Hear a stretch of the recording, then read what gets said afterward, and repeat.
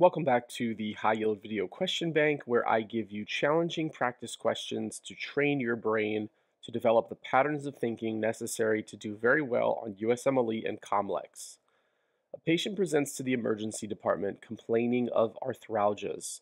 Vitals reveal a blood pressure of 128 over 82, heart rate is 80, respiratory rate is 16, and their temperature is afebrile. On exam, you note bluish-black ear cartilage. The patient provides a urine drug screen as part of a typical workup, and when you go back 60 minutes later to dip the urine, you note that the cup is now black.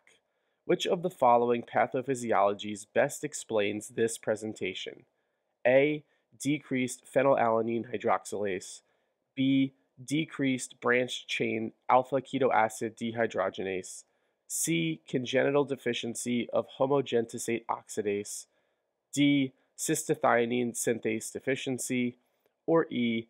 Excess cysteine-induced precipitation of hexagonal cysteine stones. Pause the video if you would like some time to think about this.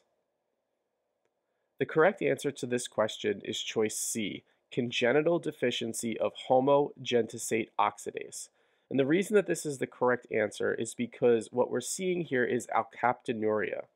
So let's go back to the vignette and look at the important pieces of information that you needed to pull out of the question in order to identify first that this was alkaptonuria.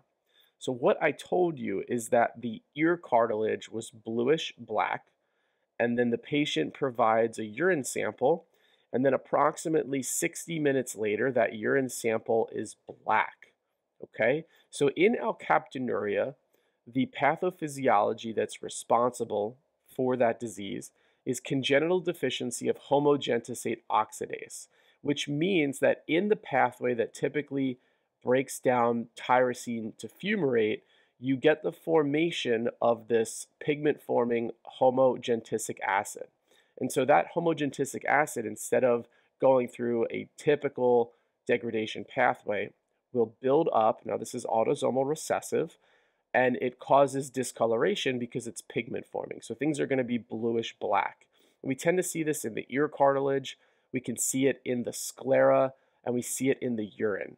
Now this is benign, although it looks, somewhat frightening, and the patients may have other nonspecific symptoms like arthralgias, etc. Okay, so the key takeaway is that if you see ears, hands, or urine that's bluish black and discolored, you want to think about alkaptonuria. So this question was a third order question. The first part of the question required you to identify the disease, and then the second part of the question required you to match the disease with its pathophysiology. So again, this is sort of the summary of alkaptonuria. Homogentisate oxidase is deficient. Therefore, there's an increase in homogentisic acid, which is pigment forming. This is autosomal recessive, and you see blue-black discoloration, ears, mouth area, eyes, and urine. Okay? Now let's go back to the question and see if we could have eliminated other incorrect answer choices based on what we know. So choice A, decreased phenylalanine hydroxylase, that is phenylketonuria, or PKU. Choice B, decreased branched chain alpha ketoacid dehydrogenase, that is the pathophysiology for maple syrup urine disease. Choice D, cystathionine synthase deficiency, that is the pathophysiology behind homocystinuria. And then choice E, excess cysteine-induced precipitation of hexagonal cysteine stones, that's the pathophysiology behind cystinuria. And the reason that these are possible answer choices is because in many of these diseases, we're going to see abnormalities in the urine. So again, in this question, you're told that the urine turns blue-black or black approximately 60 minutes after it's provided.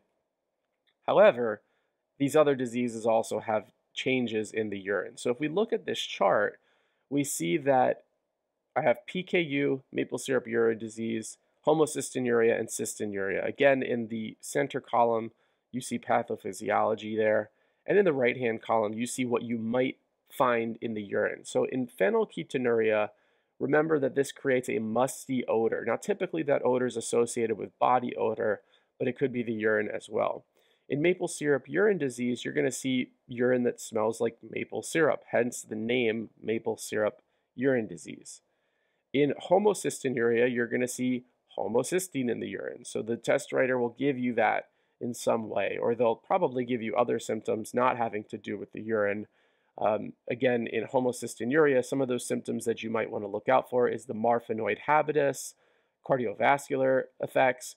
Patients tend to be very kyphotic with their spine. They have ocular changes where the lens will sublux kind of inward and downward. And these patients tend to develop osteoporosis. So that's homocystinuria. But all of those features were not in this question, so we could have eliminated the pathophysiology associated with it.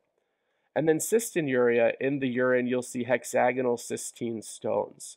So looking at this chart, the key takeaway is that the typical symptomatology associated with these various diseases, which invariably can have different presentations, but more importantly for this question, different findings in the urine, we don't see any of these symptoms. And one, going back to PKU, because I kind of breezed through that one, in PKU, you would tend to see things like intellectual disability, seizures, the musty body odor or urine that we talked about, fair skin, growth deficiencies, and eczema. We don't see any of those features really in this question, so we can eliminate PKU.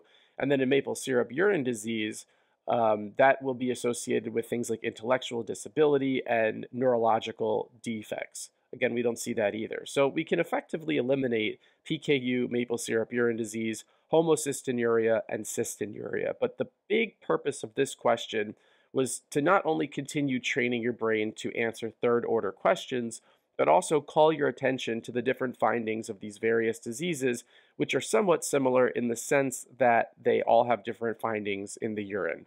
Best of luck.